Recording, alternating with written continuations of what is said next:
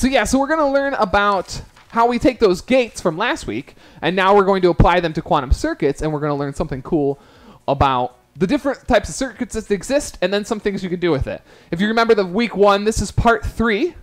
I'll do my little, I guess we're already past the intro, but here we are. Quantum computing, part 3. And so yeah, so if you are following along on Twitch with me right now, you can hit Discord, one word, Discord, and join the Discord. I have all of the notes for these on the Discord, so you don't have to write notes. You can just follow along if that's what helps you learn. But it was harder to get them online today, so they're a little bit sloppier, and some of them are pretty faint because I had to use pen for some of this. So I apologize about that. Hopefully you can just fill in the things that you can't see. Next up is, if you're on YouTube, all that information is down in the description below. If you are unable to attend in person, I put all of these on YouTube, !YT, and you can get caught up. And yeah, so if you'd like to get caught up, I have parts 1 and 2 of quantum computing. I also have several other discussion sessions like path integration, following Shred-Nicky, and Lagrangian mechanics, following Taylor. So there's a bunch of stuff there if you're interested. Yes, it's free. It's completely free. This one, usually I let you guys pick discussion sections, but this I need for my degree, so I'm going to pick it, and I picked this. So we do this, okay? So part 1, like I said, was bits. Part 2 was quantum gates. So let's. I had a physical today, and my doctor said I was right where I should be with weight. So there. But to answer your question, yes. So let's see here. So we learned last week about how operators and quantum computing works. How quantum gates can manipulate bits of information that we call qubits because they're quantum bits of information. So much like we like the authors of the book we're following, which is Nielsen and Chang. Dr. Jerry Seinfeld. No, the authors of the book like to draw a lot of analogies between quantum computing and classical computing, but we are going to be sticking. But I don't know a lot about classical computing, so. We drew the analogies that we could. Hold on, I gotta change this back so I can see who's hanging out with us now. A Spider Queen, thank you for the follow. And yeah, and welcome Discord if you were able to hop on there and get the notes. Will this be on the final? Yes. Of course, this is just free learning, so there's no final or test or anything. I'm strongly open to suggestions or opinions. If you think I did something wrong, if you're having trouble following something, please hop in the Discord and let me know. Okay, so last time we talked about quantum. We talked about quantum gates. We talked about how they're similar to quantum operators that are used to manipulate bits of information. So we had a couple examples, right? We had the NOT gate, which we wrote as a big X. So the NOT gate would take a 0 qubit and send it to a 1 qubit, right? Or if we wanted to, we could take a 1 qubit and send it to a 0 qubit. We also talked about controlled NOT gates, which we're going to revisit here in a little bit in terms of a diagram. But before then, I should mention, we saw these as vectors. So if you're not very comfortable with the Dirac notation, then you could consider these as vectors. Remember, the 0 you can write as 1, 0, and the 1 state you can write as 0, 1.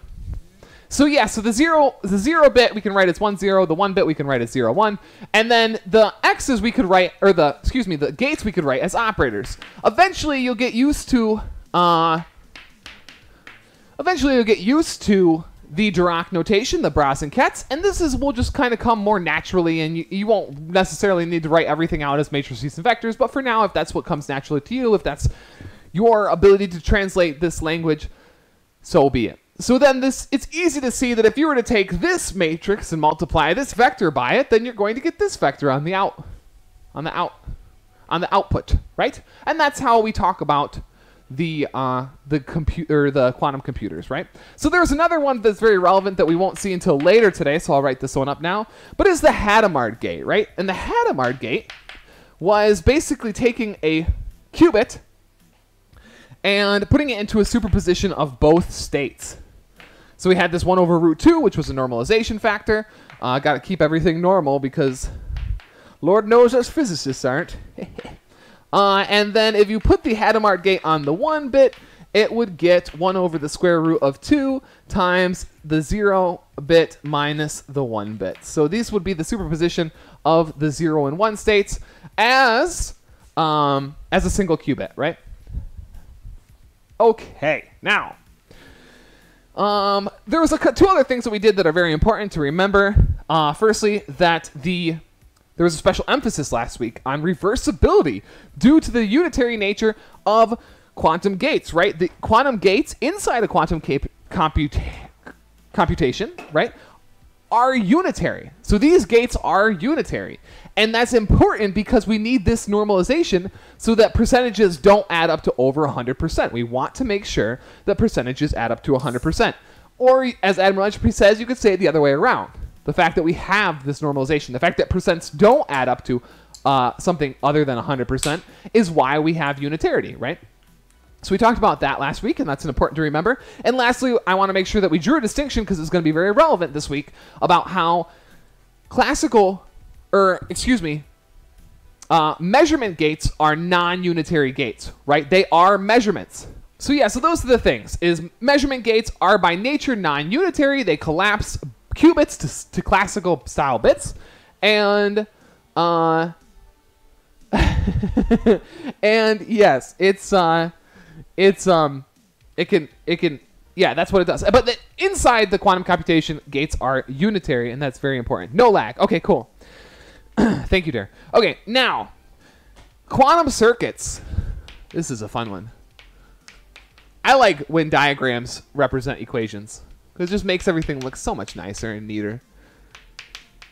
Actually, it might even be easier to follow along with the notes this time around, especially because I already drew all the pictures in the notes. But like last time, so we talked about the difference between wires and operators in quantum computers, and how wires or classical computers, excuse me, how wires were used to transport the information from one gate to another gate, right? And then we didn't really talk about wires in quantum computers, like what they actually look like, but it's easy to think of a wire in the following way, and this is the way that Nielsen and Chang put it. But wires are really the passage of time, right? So you don't necessarily need to move a qubit to, and this is in essence what I'm studying. So if you ask me a question about like how does this work, like how does time work, then I will happily tell you that I don't know, but I hope to. But basically the wires, or the transporting of information, can happen inside of a quantum computer by either time, just passage of time, and let something happen to the bit one step after another step. And secondly, sorry if I missed a question. If we have non-unitary processes, quantum mechanics.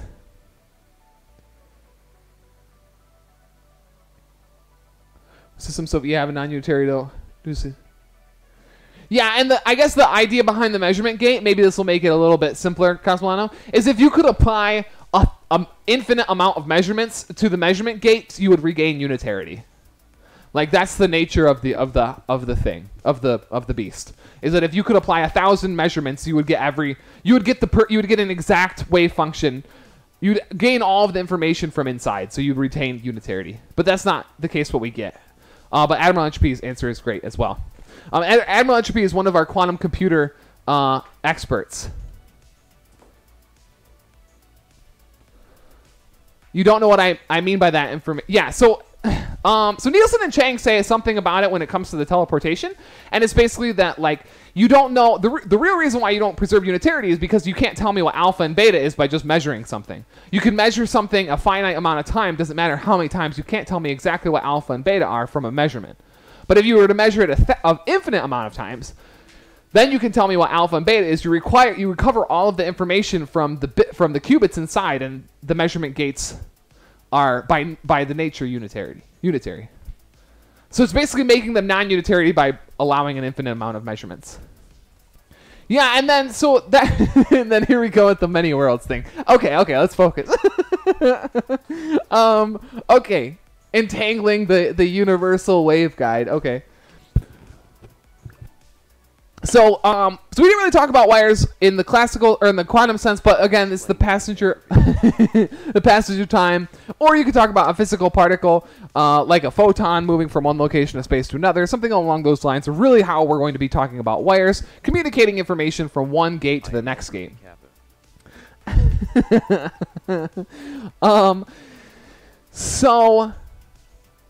So let's just, there is like a little subtle thing. So I should tell you, if you're looking at gates in a computer, there's, or in literature, unless otherwise specified, it is to be assumed that the left-hand side of the quantum gates, everything is a 0 bit. And then usually that's when you start your process of getting it into whatever state you want it. But for our intents and purposes, I'm gonna start with a left-hand side of the quantum circuit, obviously, but most of them won't start in a 0 state. But I'll explain to you what state they are when we start.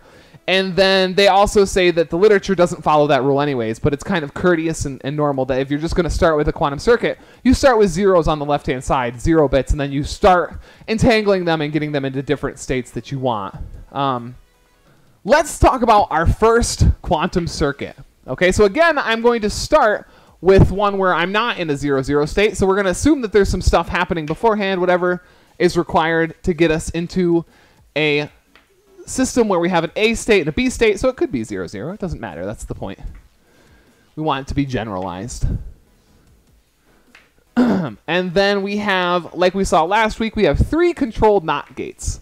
So if you remember from controlled NOT gates, you have a... Oh, we got to remind a control gate, and a...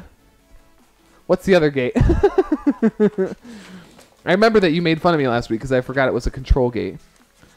But you have a control and a, I want to say test. Let me see, what is it? I want to get the right words. Oh, target. There it is. So they have a control and a target. Okay, so the target should be easy to remember now that I see it because it's the little crosshairs. So you have a control and then a target. And what happens is the control will read the bit. And if it's a 0 bit, nothing happens. If it's a 1 bit, then it will flip the target bit. So if the target bit is 0 and A is a 1, so A comes through and hits this control, it's a 1. This will flip this bit from a 0 to a 1. So now here the state is now 1, 1, whereas here the state was 1, 0. Okay? Yeah, target, and hey, Dr. Derp, good to see ya. So here's the deal. So this is a series of 3 C-NOT gates. 3 C-NOT gates. So now let's talk a little bit about this. Let's make a table, an input-output table. And let's see what happens if we send in a certain series of gates. So let's see. So for the first gate, let's send in a 0, 0. So if we send in a 0, 0, what's going to happen? Well, it's going to go through here, and nothing's going to happen, really. You're going to hit this, and it's not going to switch anything. It's going to go to the target. This one's a 0, also not going to do anything. This is a 0, not going to do anything, so it's going to come through and come right out. Okay? 0, 0. Now, let's do the next one. Okay? So this one, let's do 0, 1. Okay? So now you have 0 and 1 here. So now if they come through, they hit the first gate. We have a controlled NOT, so the control hits a 0, so nothing happens to the target. Okay, so this stays to remain. It's still 0, 1. But now here, we hit the control, so this one flips. So now we have this state here is a 1, 1. Okay? What happens then when we hit this last control gate, control NOT gate? This is now 1, because here the state is 1, 1. This 1 hits this control and flips this qubit. So our output state is 1, 0. Okay? Now, let's keep going. 1, 0. So now we have a 1 and a 0, so the 1 comes through, hits the control, this one flips, now the state's 1, 1. Hits the control, this one flips, now it's 1, 0. This is a 0, so it goes through the control and this passes out and we get 0, 1. Okay? Again, that was kind of fast. Let me go through it again. So now we have a 1 and a 0 for our 2 qubits. The 1 comes through here. It hits the control, so the B will flip. So now it's 1, 1. So start as 1, 0. Now it's 1, 1. Then this B is a 1. It hits the control and flips the A, so now it's 1, 0. And then A is a 0, so it hits the control. It does not flip, and you exit as a 0, 1. Lastly, we have a 1, 1. So you guys know what I'm going to ask you. Again, 1, 1. Well, we'll do it. I'm going to ask you when we're done with this, what does this gate look like? Okay? You got to tell me what this gate looks like. Or, I'm sorry, yeah, the series of these 3 gates. What does that look like? A different gate. So let's do the 1, 1. So now the 1 hits this control, so this one flips. So now it's 1, 0. 0 hits this control. Nothing happens up here. And then we have 1 hit here, so this one flips back to 1. So as it exits, it's 1, 1. So if we look at our in and out table, we have a 0, 0, 0, 0. We have a 0, 1, 1, 0. We have a 1, 0, 0, 1. And then we have a 1, 1, 1, 1. What does this look like? Can you write the intermediate states of the bits in the diagram? There's no XOR in quantum computing, Tyrion. But I think you're close. I'm pretty sure you're close. Let's do, yeah, I could do one intermediate one. So let's take this one. So 1, 1 hits this control gate, and it becomes 1, 0. Hits this control gate, but this 0 is here, so this one stays the same. Hits this one, now this A is a 1, so this is going to flip from 0, and it's going to flip back to 1, 1. Okay? So those are the intermediate steps. Looks like an exchange. Very good, it's a swap. So this is nothing more than a swap gate. So if we wanted to rewrite the swap gate, or we wanted to pictorially depict the, what? We want to do a swap gate, that's what it looks like. So that's a swap gate. Basically what you can do is you can just swap the bits, right? And that's what it looks like. So the 3 control knots, in essence, swaps. There's nothing about the 0 or 1 that separates it, right? There's nothing about these zeros that separate them. They're pretty much the same thing. So you get 0, 0 here and 0, 0 here. It's the same process as swapping. It's not going to do anything. It's not going to change anything. You can build XOR with NOT or OR gates. Yeah, but not in quantum computing. In quantum computing, an XOR gate is non-reversible, so you can't have it. So you can have a controlled NOT, which is similar to the XOR gate, but it's not the XOR gate. It's similar, but it's different in a few degrees. I'm not even sure how to build an OR gate with this. I don't know if you can build an OR gate with this. Instead of OR, we have C knots. Okay. So those are your first diagrams. We just saw how you can express a series of 3 C knots as a swap. A swap being the same thing, right? And that's just like a subset of diagrams, okay? Funsy, funsy, funsy. Let's get my eraser and keep moving. Ooh. You guys didn't see it, but I did run into a desk. I didn't just groan like an old man for no reason. Okay. So what's next fun thing? So there's a few things. Oh, we can write it out as direct products. This one I'm a little bit hesitant to understand, so I will write it. If you are mathematically inclined and you understand this stuff, then good for you. Tyrion has, he explained it to me in a modulus 2 way, but I don't know if I can explain that. So I would ask Tyrion in Discord if you would like it explained further. He is one of our brilliant computer people in the community and on Discord. But this is how you talk about it in direct product and or direct sum and modulus 2. I don't even know if I'm saying those words correctly. But he explained it to me and it made a lot of sense to me. I just don't know if I can explain it out loud. So I will defer you to him for that explanation. Modulo 2 addition.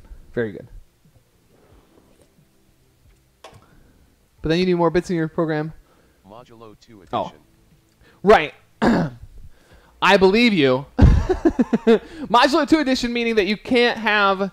So let's see. So if you had 0 plus 0 equals 0, 0 plus 1 equals 1, 1 plus 0 equals 1, and then 1 plus 1 is equal to 0. So the way that I read modulo 2 addition is you're not allowed to have anything left over other than anything greater than 1. So like you have to divide out, and if there's anything... Yes. Think remainder. Yes, I know. I understand what the modulus is. But I'm not as 100% what you're dividing by. 2 maybe? So if you don't get a remainder, then it's 0. If you get a remainder, it's 1. Or it's the remainder itself is how the modulus works. But yeah. All right, so let's see here. Let's keep moving, though. See, I told you he's good at explaining it. Yeah, let's erase the direct product. It's in the notes again. But yeah. And it'll also be on the VOD if you guys want to look at it more. It's associative. It's associative. I don't know if exclusive is the right word. I don't know. Again, unfortunately, not my... Whoa, I almost fell. Not my area of expertise. Okay, so let's talk about if you are a classical computer person, you will probably have a few things that you might be wondering about, and I will talk to you about those now because Nielsen and Chang did talk about this stuff. It's important for you guys to know them. I don't know them very well, but it's like I said, it's important to know. So there's a few things in classical, a few classical friends that don't show up in quantum computing that you should be interested in. Loops. So loops, we call the circuits in quantum computers acyclic. So they have to run in one direction. They do not, you can't siphon in information back and then replay it, which I find kind of odd because you can do machine learning in, I don't know, yeah, Cyber, I'm not sure. I just know that it is associative, which means you can do that fancy switching it around so you can keep the B out. And then so the direct sum of A with A direct sum B, you can move that parenthesis around. Slippy Key, welcome to the channel. But I don't know what the exclusivity means. But yeah, so loops, quantum circuit is acyclic. You cannot send information back into it. Now that's not to say that you can't send quantum, or you can't send the measurements back in, but that's a different thing. So I won't talk too much about that. There's a fan in, which is basically splitting a wire so that it is, I don't know, you guys probably know this more than I do, so that it's bitwise, or it's an OR style of function. Yes, associative. You can move the parentheses around, which is why B is good. But exclusive, maybe Tyrion, you can tell me what exclusivity is in those terms. Maybe just you can't move the parentheses around. Is that the only thing it is? I'm not understanding the math. Okay, so fan in is just splitting a wire. You're splitting, it's called splitting bitwise OR, but it's non-reversible, so we don't have it. It's not part of quantum computing. Fan out is the inverse of this, and it's about copying bits, copying qubits. Copying qubits is a big no. You may not copy in qubits. That's what we're going to talk about next. You may absolutely not copy qubits. For shame for even trying. Okay? And then I think that's it. Those three things. So loops, fan in, and you cannot copy qubits, which we're going to talk about very soon and kind of show why. There is another thing that we should be talking about, which is a controlled... Now this is a separate thing. This is this is one thing. This is another thing. A controlled U gate, which a controlled U gate is basically like the controlled NOT gate, except now instead of having a NOT gate, it's really saying any unitary gate under some control. So you have a control, and then you have a target U. So the unitary gate, so it's just a control gate. So you have a control, you test the particle. If it's a 0, or the qubit, it's a 0, it goes through. If it's a 1, it still goes through, but this time it kicks on this unitary operator. Now, let's talk about measurement gates. Okay, now this is what all the fuss is about. Measurement gates, this non-unitary operation. It's really just taking a measurement, right? It's looking at the object. It's having it interact with a magnetic field or something like that basically going to snap it out of its whatever state it's in and into a classical bit that you can measure. Okay, hence measurement gate. Remember, all that information that's going on inside the quantum computer is not measurable. So we have a circuit diagram piece that looks like this. And out we'll have a couple different states. The measurement states. So if we were to say that psi is some superposition of alpha 0 plus beta 1. This takes a qubit with the state psi and then takes it into a classical probabilistic bit, basically exactly what you'd expect. Some complex conjugate alpha squared percent of the times you're going to get, the 0 state, and with the probability of, the complex conjugate of beta squared, you'll get the 1 state. This is your basic bread and butter quantum mechanics. But you get classical computers. C0 is basically XOR, except it keeps a copy of one of the inputs. Oh. Classical would be a reversible Q. Ah, I see. Excellent, excellent. Okay. Admiral entropy. For the win. Okay, let's keep going. Wait, did I finish that? Hold on a second. Oh yeah, so this takes it takes a state, takes a qubit with state psi and turns it into a classical probabilistic bet. So you get some bit classically under some probability. Next comes some fun stuff. How about qubit copying? Can we copy qubits? Well, we just told you that we couldn't copy qubits. See? No, you may not copy qubits. How many times do I have to tell you this? So you can't copy qubits. Why? Well, let's start with some state psi. Let's set it as alpha 0 plus beta. And this is kind of relevant to what Admiral entropy is saying. Is it alpha? Or no, it's just A and B. Excuse me. A and B. Okay. And let's erase this because we're going to need it. Now, usually you could do, like Admiral entropy says, the XOR gate would keep a copy of it, and we don't want that. So let's apply a C0 gate, which is the equivalent in quantum computing. I'm just basically repeating what Admiral entropy says, which is the equivalent to XOR. And let's see what happens if we can hang on to a copy. So if we take some C0 gate, so we're going to start with our state psi, okay? And we're going to have a direct product with a state 0, which basically means that now we have 2 qubits, and we're evaluating the 2 of them. The 1 qubit state psi, the 2nd qubit is a 0 qubit, okay? So it is exactly as you want it. We're going to talk about the entire wave function of the 2 of them, right? The initial state of the 2 of them, 1, 0, okay? If we apply the C0 gate to this original state, okay? So C0 gate applies it to the state, and we get the following.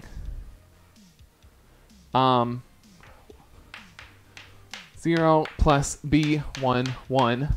Now, did we make it? This question. Is it psi psi? So this is like that meme with the butterfly.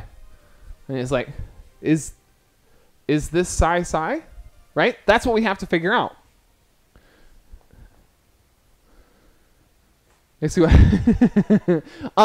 So yeah, so then is the psi psi? So let's find out what psi psi is and then see if we got it. So if psi psi,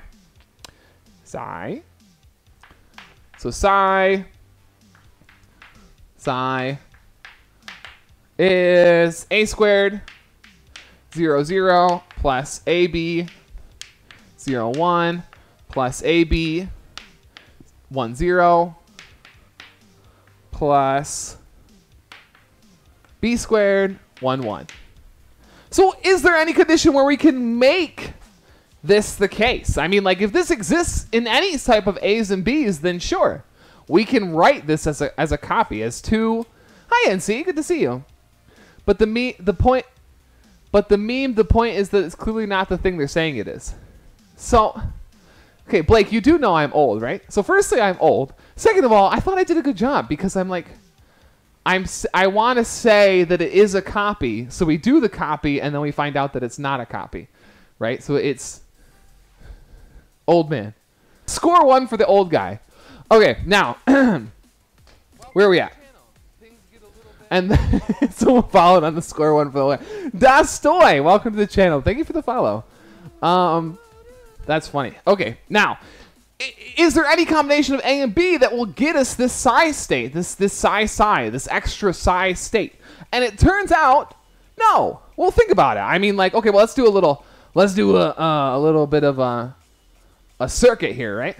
Just because. So the psi state is going to equal, because we want to talk in circuits now. With this extremely hype music for quantum computing. 0. It's just a control NOT gate. And then at the end we get A 0 0 plus B 1 1. Okay. Now, we can only, it should be clear now if you guys haven't seen, we can only get the A's and B's out, or we can only get the 0 0 and the 1 1 state if you set either, well, you have to set A, B to 0.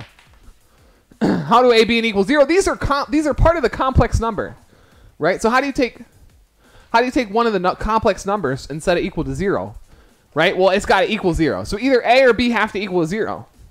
So that's completely different, because if we were to set psi to 0, right? So say if we were to let B equal 0.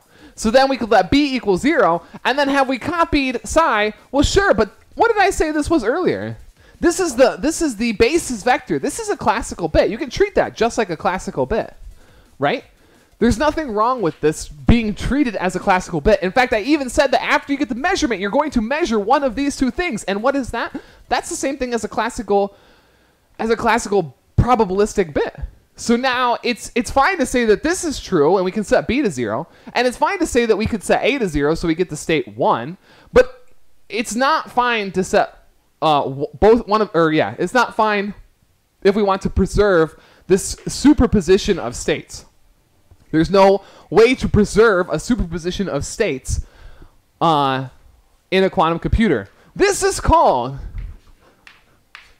and Justin would love this because he's the one that brought this up a bunch, the No Cloning Theorem, and is highly relevant in black holes, in quantum information of black holes. So if you've heard of the No Cloning Theorem, this is what we're talking about.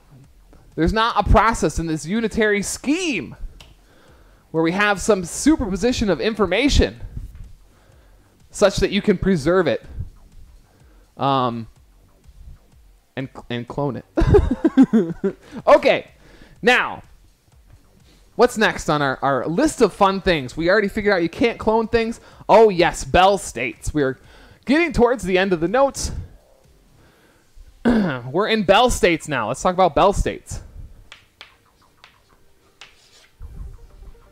The bell of the ball. Now explain it with Alice and Bob. Actually, Alice and Bob are going to make an appearance in the next, like, 5 minutes or less. Bell states are the interesting states where we said that, hey, if you knew something about the one state, you can infer something, or one qubit, pardon me. If you knew something about the one qubit, you can infer something about the other qubit. That is the whole entanglement of qubits, right? But it's more than that. You know a very specific thing about it, namely like this. Ready? So let's take a Bell state. So we're going to start with an X and a Y bit. That's it. That's all I'm going to say, X and Y bit. It's going to run into a Hadamard gate. Remember, we started with the Hadamard gate. Then it's going to go into a controlled NOT gate. Okay? So we have our control, we have our target. And then out of this, we're going to get a BXY. Now, what does this look like? Well, let's do an input. Input, output. You do these a lot in classical, in like logic and stuff, in classical computation, and we do them a lot in quantum computation a lot as well. So let's start with a 0, 0 in. Well, the 0, 0, the first 0 is going to hit this Hadamard gate and get superimposed onto 0 and 1, and then it's going to be here, and the 0 part of the Hadamard, of the superposition, is going to be fine, but the 1 part of this is going to change the target bit. So if this is 0, 0, then our out state is going to be some superposition of 0, 0 plus 1, 1. times 1 over root 2. Now, I know we've been kind of doing this on the fly, so let me kind of show you the intermediate steps for just this one. So 0, 0 is going to come through here, and then our state here is going to be, 0, probably not in the right order. I should probably try to do it in the right order. So after the Hadamard gate, we're going to have the 0 state here, but it's going to be in a direct sum with 1 over root 2 times 0 plus 1. Okay? Now, since this is all 1 qubit, then there's going to be, this 0 is going to hit this control and nothing's going to happen to it. So we get that 1 over square root of 2 times the 0, 0. And then this 1 is going to hit this control and flip this. So the second part of that is going to be a 1, 1. Okay? So hopefully I've explained the process with the intermediate steps. Okay, so now we have that. So we hit the first bit, hits the Hadamard gate, goes into a superposition, and then we multiply it with the 0. And then the second one's a 1, so it's going to hit the control and flip this, and that's what we get. Okay? Larry, good to see you. How are you? Okay, so let's do the next one. So now we have a 0, 1. Is it 0, 1's next? Yes, 0, 1. So now it's the same thing is going to happen. The 0 is going to go through. It's going to get into superposition. And now we're going to have, it's only going to be slightly different. We'll have the states 0, 1 plus 1, 0 and 1 over root 2. It follows the same logic of applying the gates properly and blah, blah, blah. And then we have 1, 0. That's going to be our input. And then our output's going to be 0, 0 minus 1, 0 all over 1 over root 2. And then we have 0, or we have our input as 1, 1. And then, of course, the Hadamard is going to adjust it appropriately. And we'll get the following. 1, 0, 1 over root 2. There we go. Okay, so now this is our in and out table, and it's just taking each of these states and applying the 2 gates to it, one after another. And it gets these very specific states where if we know something, if we know one of the qubits, we can infer something about what the other one is going to get. Like, for instance, if you measure, so take the 0, 0 state. So say I give you the 0, 0 Bell state. But yeah, so the Bell state's interesting, right? If I gave you the 0, 0 state, I should say if I gave you this Bell state. If I said, hey, I prepared 2 particles, and they're in this state, okay? They're in this Bell state, and you measured your 0 particle. What can you tell me? It doesn't sound as abstract as you thought. No, it's not very abstract at all, I don't think. The only, I mean, it depends on what you want. Okay, so the only, well, there's one. Let's just finish this one. And then there's a very, I think, yes. If you measure a 0, what's the second bit going to be? It's going to be 0. Like every time, it's going to be 0. Anyways, so if you measure 0, you will know that the second qubit is 0. You don't have to measure it. You can measure 1 bit at a time. So you can measure 1 bit at a time. So you measure the first bit, you get 0. You know, you can infer that the second bit is 0. This goes into the thing about, like, you know, oh, you get Alice and Bob, and you give entangled particles, and you give one to Bob and one to Alice, and then we're going to do that right now, actually. It's very, it's important. So what we could say then is, okay, well, let's talk about how it works. Can we do quantum teleportation? And then I will say the Leglogen, it's actually very practical, quantum computing, in my opinion, with the caveat that you have to let go of all of the information, which I think is a hard thing for people to do, like myself. I want to know what's happening at every stage in the quantum computer, but if you're okay with not knowing that, if you're okay with letting things, and when I say knowing the information, I mean all of the information. Like with a classical computer, you know you can just stop it anywhere, and it's not going to impact the quantum computation. But with a quantum computer, you need to go from the beginning to the end without measuring to take advantage of the quantumness of it. And then, and if you don't, if you decohere, if you take a measurement with the system, like losing heat to the system or something like that, then you might lose some of the information. You might lose some of the quantum computation and things like that. So it's very practical as long as you're okay with not knowing some of the things that are going on inside.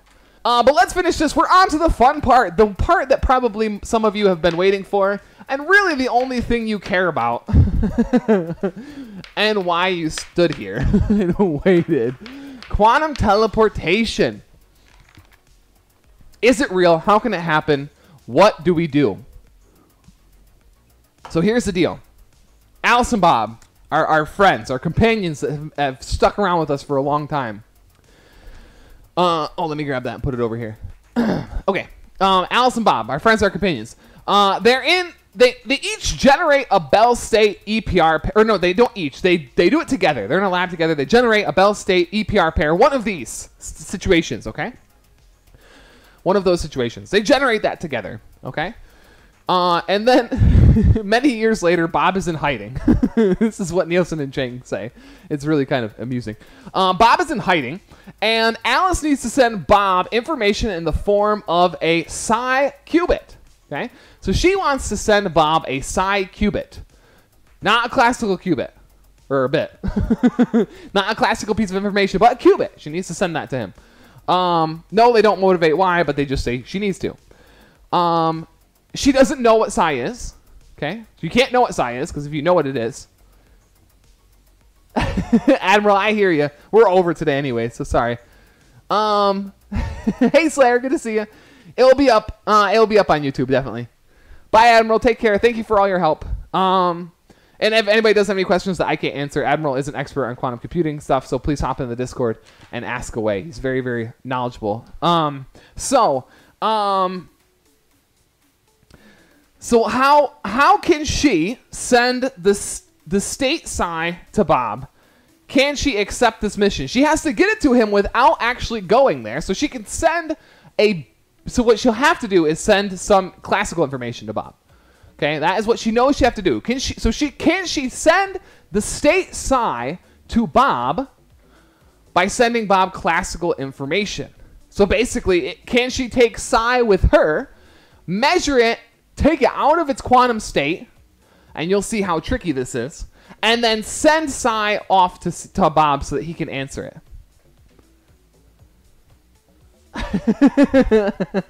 I'm sorry. I move a lot. I got a lot of energy for an old guy. And then I get home and I sit down on the couch and I can't move anymore. So, and she can't copy psi. So you might think, hey, your first instinct is to copy it a bunch of times. Copy it thousands of times. Figure out what psi is and then send that information to Bob. But you can't copy. No cloning. No cloning theorem. And again, by measuring it, you ruin the state. So here's what she's going to do. Alice is going to do the following steps. She's going to interact with her qubit. Okay? Then she's going to measure... Wait, what did I say? Okay, so she has a qubit that she's... she has a qubit that she has entangled with Bob, using it into an EPR state, one of these, the special states. And then she has another qubit, okay? She's going to interact psi with her qubit. So we have some psi. Okay, let's write this down. It's in the form of alpha 0 plus beta 1. And she can't know what this alpha and beta are, but she needs to get this information to Bob. She has a qubit. Let's just say it's a 0 qubit. Okay, so these are Alice's qubit. And then Bob has a qubit too. He has the second half of this qubit. Okay, so now let's look at a diagram. So we're going to have 3 qubits. We're going to have 2 with Alice and 1 with Bob. Oh, wait, hold on. I need to add some extra gates here. So we'll have a Hadamard. We'll have a measurement.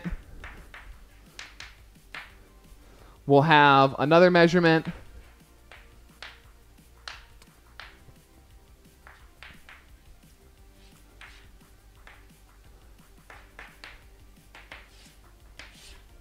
And then we'll have, okay, so this is the, yep, and then we'll have a C naught here. I'm setting this up for a reason.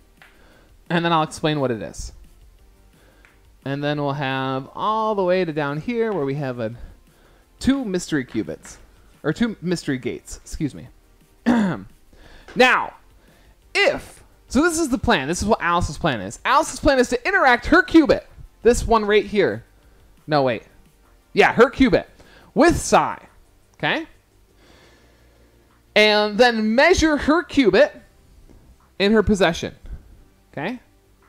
So she's gonna interact it, and then she's gonna so she's gonna interact it, and then she's gonna put it in a superposition and then measure it. She's going to measure out of her 2 qubits either 0, 0, 0, 1, 1, 0, or 1, 1. Now you might think like, oh, well, this is in, they're all, it's a basis question. Like, can you put it into a basis properly? And we talked about that in the first week, and the answer is always yes, you can put it into a correct basis, but it's going to take a second. Do I have a mod who can work on Q? I don't want to miss any questions. So if we can set up a state, so this is going to be the Bell state, B00, which is associated with this 00 state. This is just the example they used in the book. What's going to happen now if we start sending this stuff through the gate, okay? So this is set up in a very specific way for a very specific reason. I think I can keep the in and out table. I think that'd be a good idea to do. No, I don't think I'm going to make it. We'll try and we'll see what happens. If I have to erase it, I will. But let's see where the state goes. So here we're going to have the state psi 0, okay?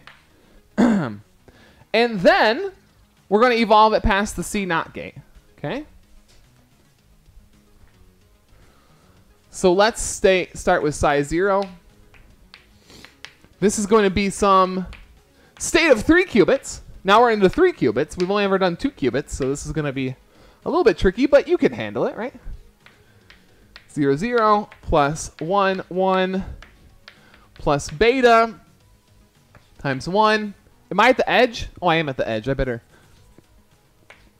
come down here. 1, 0, 0 plus 1, 1. Okay. So now we're at psi 0, okay? And then I think we have to close the square parenthesis and a round parenthesis. Okay. And then let's just make this a nice beta. Now, this is the original state. This is all 3 qubits, so 2 of Alice's and 1 of Bob's. And, oh, thank you, NC. Okay, and then, what's next? Okay, so Alice sends her qubit. So she takes her qubit right here and sends it through a C not gate. So if the psi state is 0, it goes through. If it's a 1, it will change Alice's qubit to a it'll flip it to whatever it's not, okay? So because Alice's is 0, it will flip it to a 1 if the psi has a 1 in it, which we're going to assume it does to some extent. So now we have psi 1. Let's do it down a little bit more. So after it goes through here, then we're at the psi 1 stage, okay? Psi 1 looks like this. 1 over the square root of 2 times alpha 0, 0, 0 plus 1, 1 plus beta 1. Oops, I should probably go down. Plus beta 1, 0, 0 plus 1, 1. Okay. So now, what did we do with the C naught? Well, anything that was 0 was good out of Alice's qubit, but any 1 got flipped. Did I mess something up?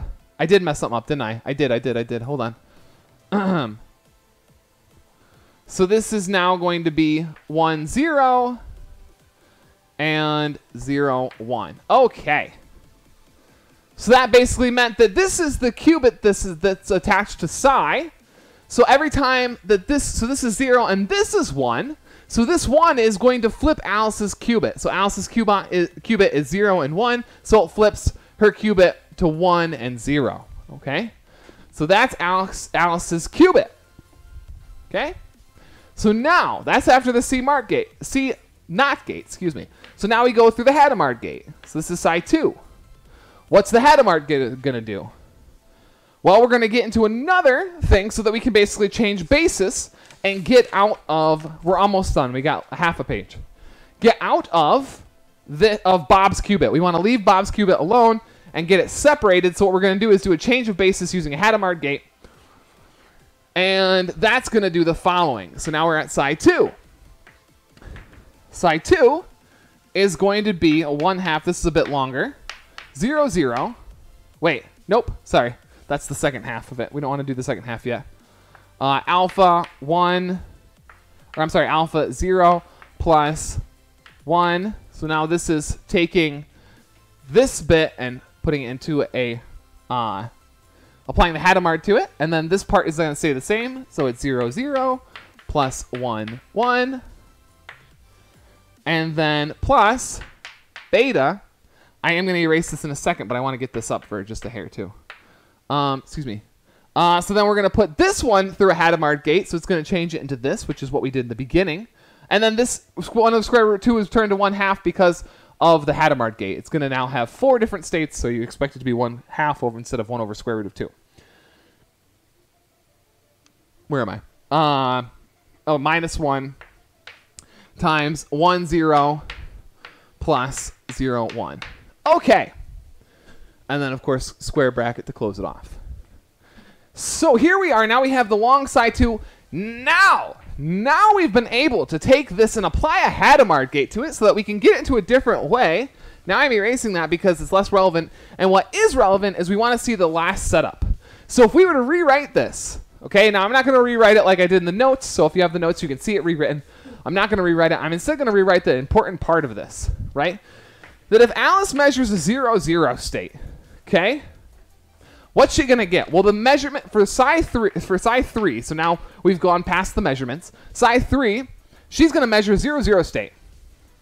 What's the remaining state going to be? Well, the remaining state is going to be whatever Bob's qubit's in, okay?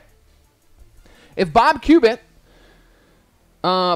is going to be in alpha 0 plus beta 1. So this is kind of really nice.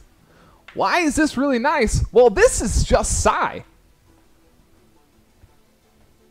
So if Alice measures 0, 0 for her state, and she sends that information to Bob, Bob should know that he has psi. Bob's smart. Bob's taking quantum computations with PhysicsOH with me. He knows that if he applies the right gates, he knows what gates that she applied.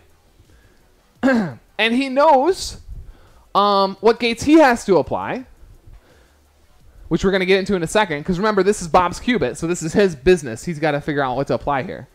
So if Alice measures 0, 0, that's great. Just send it to Bob. Bob knows Bob knows that it's going to get psi back. But there's a little bit of more information to that, too. I guess that's not fully correct. Let's complete that and get it fully correct.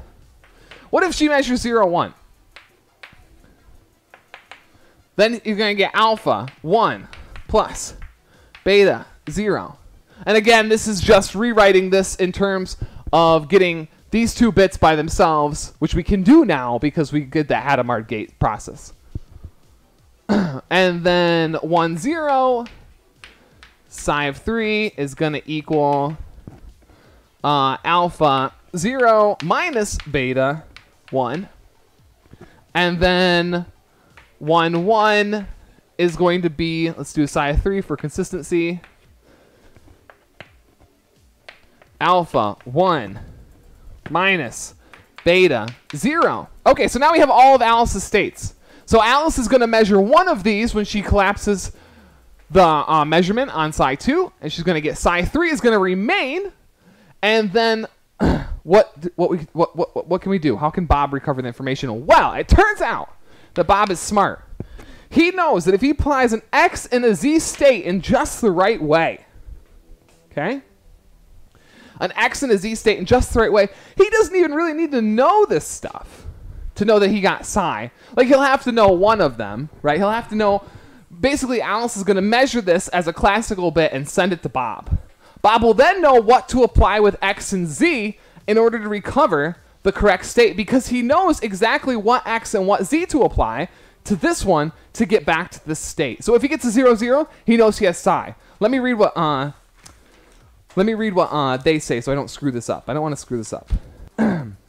Okay, so once Bob has learned the measurement outcome, Bob can fix up his state, recovering psi, by applying the appropriate quantum gate. For example, in the case where the measurement yields 0, 0, okay, Bob doesn't need to do anything. If the measurement is 0, 1, Bob can fix up his state by applying the X gate. By applying the X gate, You just switch 0 and 1. Okay? And he doesn't need to know this. He just knows that this is going to be true always. So if he gets 0 and 1, he just needs to apply the X gate. If he gets 1, 0, he needs to apply the Z gate, right? You're going to negate the second, or you're going to negate the 1 state with the Z state. Remember that, or the Z gate. Remember that? That was from last week. And then lastly, with this one, he needs to apply both Z and X gates if you get 1, 1. So that's the cool thing.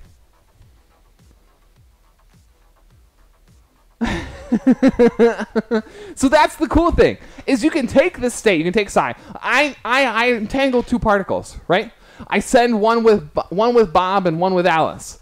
Alice goes away. Alice needs to tell Bob a message with a 3rd qubit. And she does it with Bob by setting up this exact state. And then Bob knows, based off of what Alice measures, how to recover the psi state without ever looking at it. That's the crazy thing. He doesn't need to know what psi is to use it, to get it, to receive it. It's information about alpha and beta that we don't need to know. We can't know, really. But he can use in this way. Which this turns out to be huge in error correcting code, in, what's the other thing? Essential for, noise, effects of noise. So you can get rid of noise in your quantum computer, and also for error correcting code. Now, there's a couple things. A, this did not travel faster than light. Why did it not travel faster than light? Well, because Alice cannot tell Bob any classical information faster than light, so somehow she has to phone to him, Morse code or something, the information of the classical bit. Secondly, no, psi was not cloned. Okay? He doesn't get psi in his qubit for free. Instead, this Hadamard gate allows us to rechange the bases into something else and measure just these 2 as opposed to measuring Bob's as well. That reclassification into a new basis gives us that ability to preserve psi without cloning it.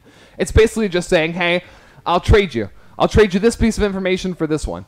And that's what we're doing. Okay. And that's it. I mean, I think that's a wicked cool piece of information to actually be able to transport psi, a bit you can't know anything about alpha and beta at least, to someone else without cloning it, without anything else.